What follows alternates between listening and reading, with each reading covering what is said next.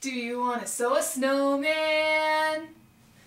Come on, let's go and sew. He doesn't melt now anymore. He's on the door. Looks like he's gonna stay. I'll show you how to make him. It's not too hard. I hope you will come and try. Do you want to sew a snowman? A refrigerator snowman? Please subscribe.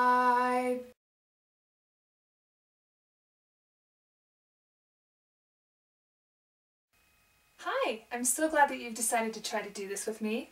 The first thing that you'll want to do is even out your sides of your half of a yard, because like mine it was plaid, so the lines were a little bit uneven. If you have a solid color, you may not need to do this. I just thought it looked better if the sides were even. The second step that you'll do is fold it in half lengthwise. It doesn't matter if the right sides are together or not. And then you'll cut it to be half of the width. So you'll cut it lengthwise. After you get it cut lengthwise in half, you'll fold it right sides together. And sometimes it's harder to tell, but with this one you can definitely see there's a darker green and it looks crisper. So you'll fold it right sides together with the fold on the right hand side. Then you'll stitch about 1.25 inches or so from the selvage edge straight across, and do that with both pieces. As you can see, I'm doing this part by hand, but you can do this on the machine if you have a sewing machine. It will definitely go faster. You basically just want the extra fabric, the seam allowance, to be large enough to hide your magnet when it's folded over. So if you're using different magnets than mine, just make sure that you have enough to fold over and hide them. Now let's start with the magnets. So for one side, you'll place your hand in and fold the seam allowance up and sew your magnets underneath both of these layers. I suggest having at least 3 magnets per half of the scarf. And space them out pretty nicely so you can always come back and add more should you need to.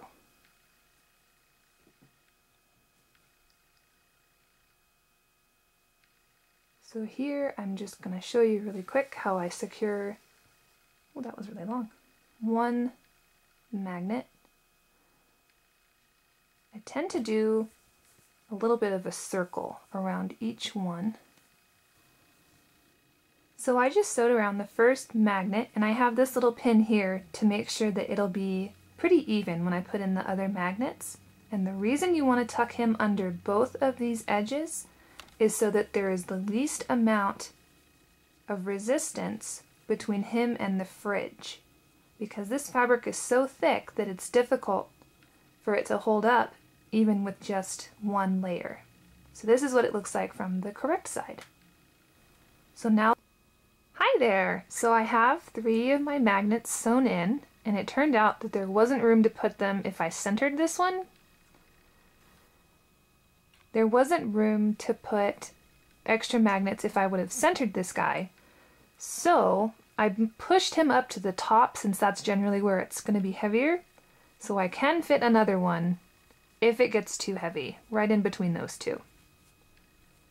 So this side is finished for now, but we'll come back to it to do the finishing steps. So I guess I just lied to you. Sorry. Set that one aside. Ooh. So in order to get a mirror image with the scarf, and so it will sit on the fridge correctly, you want to take this side, put your hand in it again, but this time fold your seam allowance down, and then sew your magnets, sew your magnets underneath this way. So now we're going to move to the opposite end where we will fringe. Make it look like a cute scarf with fringe. So this step is a lot of personal preference, but don't worry, I will give you directions because I hate when someone's like, oh yeah, just do whatever you want. It's like, well, can you just tell me how you did it, please? Oh well. So I'm gonna cut off, and it's okay if it's not completely straight, but again, this is easier if you have a striped or a plaid, whatever. So then I'm going to cut up to make the fringe at about 3 1/4 or about the length of the scissors. That seems to be the best method for me because it's an even, I don't have to think about it, I can just do it. And I usually space it about every 1/2 inch. Normally I cut about 1 inch apart and then come back and do a 1/2 inch. I'm usually not holding it this close to my face. So you'll do this to both edges of your scarf, and then your scarf is ready to be hung on the fridge. Who knows what we'll do next? It's orange, and it's kind of carrot-like. So for this next part, we're going to do the nose, in case you couldn't guess by my sarcastic pun. You'll need 1 sheet of orange felt. The color is up to you. I chose a brighter, happier orange, maybe? Obnoxious? And you actually don't need the whole sheet, so if you have some leftover fabric, you should totally be fine. We will be using a sheet of paper as a template, unless you're brave and you just want to go ahead and cut it out of your felt right away. So you will be making a triangle that is 4 by 9 by 9 3/4. That's a bit easier for you to see, isn't it? We'll try that. Basically, it's a 4 by 9 rectangle cut diagonally. So you'll be using this piece here. Bonus! I just realized if you draw it out like this, you only have to cut 1 line. Oh, that just made my day. If you don't want to stick pins through paper and dull them, I mean, I don't find that to be that big of a deal, but sometimes it's better if you have a little chalk and it won't show up because you can just turn that to the inside. So just draw this diagonal line along your little template. There it goes. It's kind of hard to see, but it's there, I promise. And then flip it. And since this is a 9 inch by 12 inch, or whatever I said it was, yeah, 12, you can just not have to worry about cutting the length off. Or the width, the length or the width, whatever, you choose. It's a fun noise, right? So as you can see, I have my little triangles cut out. So you will want to put them matching. And then I used a 1/2 inch seam allowance, so you lose a little bit of the nose tip, but it still works out really well. And then you'll trim the excess away so that this will make a nicer point, and place the magnets inside. So here is my finished nose. I have 2 magnets, and you can probably see them. There's one on my left thumb and one on my right thumb. I secured them by sewing from here and taking the needle, like here, I'll just show you, there's not a knot in that, is there? No, no knot. So I took a knot, or oh gosh, I took the needle from the inside, but you don't always have to do that, and then just sewed through like that so it doesn't show up on either side. This is the side I put on the fridge. You can kind of see because it's wearing away in a few places. But in order to secure this magnet here, I just stitched a couple of times. Like that. And this part actually goes faster, not the magnets, obviously, but the nose goes faster if you do it on the machine with a 1/2 inch seam allowance and then leave a space for turning it. Yeah, I did this side. I left this side open. And then just stitch that closed. Turn it inside out, stitch it closed by hand.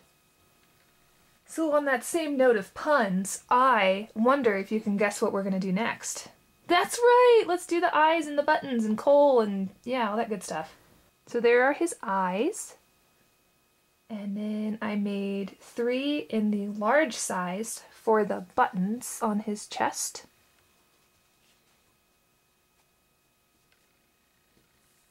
And then you'll need, I used 7 of these little guys. This size that's size small. I made 7 of those because it gives you a good range of smiley face options. So I'll show you how to make one of those with the Clover yo-yo maker. Again, this is the size small. And it says on the back 30 millimeters. And it makes a yo-yo with a magnet inside of it, that size. I'll show you how to do that really quick. So this is where your fat quarter of black fabric comes in. Ta-da! If you're using a Clover yo-yo maker, go ahead and take the disc out, but leave the words facing you. Set that aside and find, as you can see, I got more than a fat quarter. Wasn't sure how much you'd need, so sorry. You want to do this, oh sorry, wrong way. You want to have the fabric right side down, and then give yourself probably a good 1/4 inch around. Oh, hello. And then if you can see these little lines, and then there's also 3 blobs, little friends. There's these little dudes. So try and match those up. So I will tend to stick one under my thumb, and then that way I know that the spokes will match up with the smiley face looking things. And then it's easier to see from this side. Oh, everything's flying away. Cut about a 1/4 inch seam allowance or more. Generally more is safer.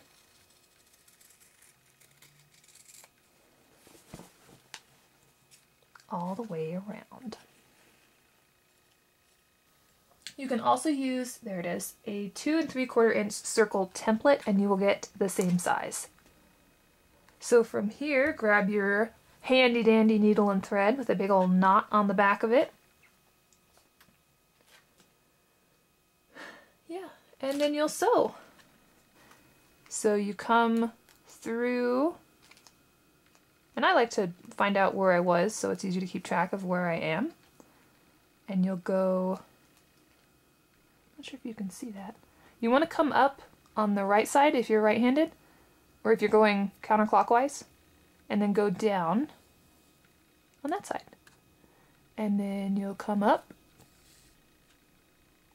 and get a knot in the thread. So you'll come up, go back down, and make sure you're catching your fabric on this side, because that's the whole point. So when you've gone all the way around, you actually want to overlap one. So this is my first spot where I came up, but my thread, my knot wasn't large enough, so it escaped. So I'm actually going to overlap 2, and that's just fine. Leave your thread and needle attached, and even, haha, extra magnets come in handy. Then, poop! So then this is free, and it has escaped. Carefully remove the inner disc, and then you will take a magnet and have him prepared to jump in this. Then you'll start to gather up your thread and push the fabric inside, but don't close it all the way yet. Then you'll plop the magnet in the center and finish closing this up.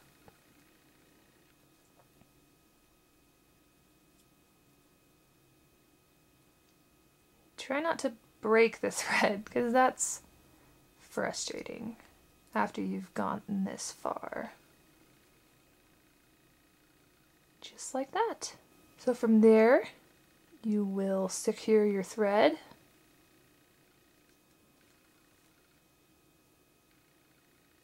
Make a couple knots so that magnet cannot escape.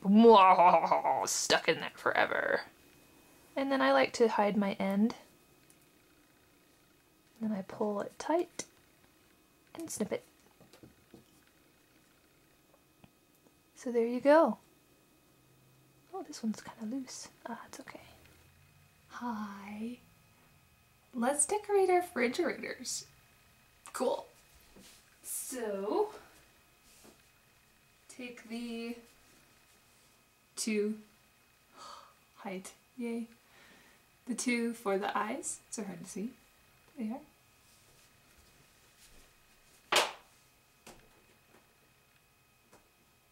And at this point, it's best if you have these flipped right sides out. And remember the side where you can see the circles. Let's turn the light on. There we go. Circles versus no circles. You want that side on the fridge.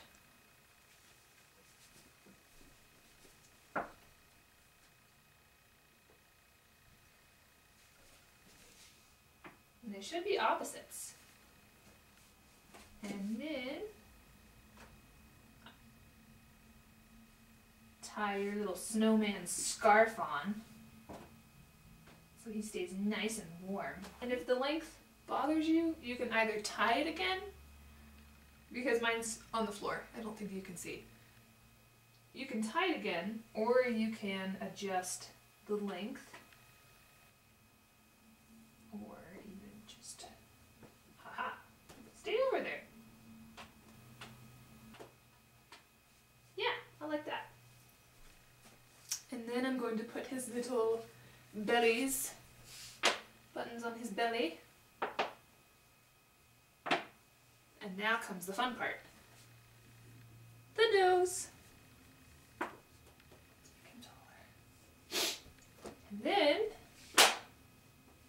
you can make all kinds of goofy faces. If you have little ones, I'm sure this would be a very fun activity.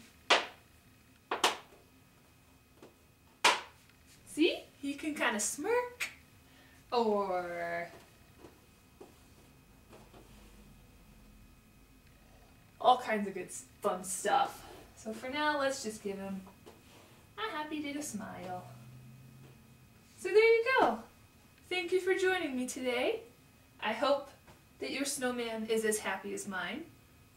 Feel free to send me pictures. I'd love to see.